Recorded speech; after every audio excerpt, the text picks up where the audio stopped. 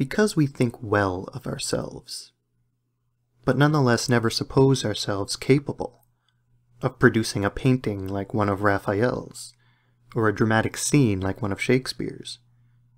We convince ourselves that the capacity to do so is quite extraordinarily marvelous, a wholly uncommon accident, or, if we are still religiously inclined, a mercy from on high.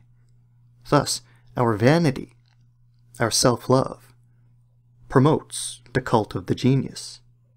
For only if we think of him as being very remote from us, as a miraculum, does he not aggrieve us. Even Goethe, who was without envy, called Shakespeare his star of the most distant heights, in regard to which one might recall the line, "The stars, these we do not desire." But, aside from these suggestions of our vanity, the activity of the genius seems in no way fundamentally different from the activity of the inventor of machines, the scholar of astronomy or history, the master of tactics.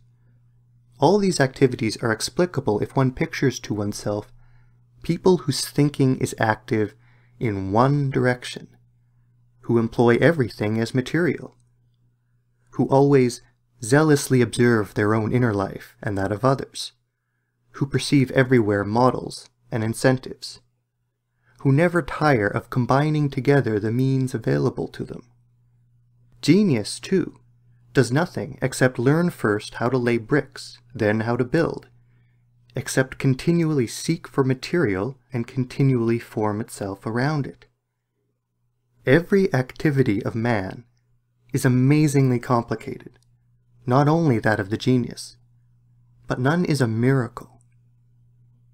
Whence, then, the belief that genius exists only in the artist, orator, and philosopher, that only they have intuition, whereby they are supposed to possess a kind of miraculous eyeglass with which they can see directly into the essence of the thing. It is clear that people speak of genius only where the effects of the great intellect are most pleasant to them, and where they have no desire to feel envious. To call someone divine means, here there is no need for us to compete. Then, everything finished and complete is regarded with admiration. Everything still becoming is undervalued. But no one can see in the work of the artist how it has become.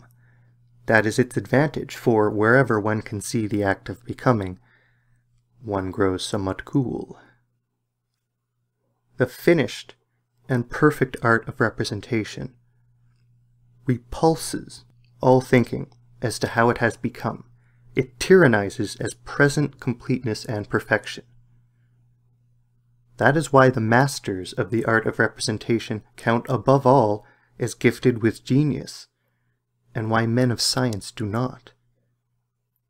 In reality, this evaluation of the former and undervaluation of the latter is only a piece of childishness in the realm of reason.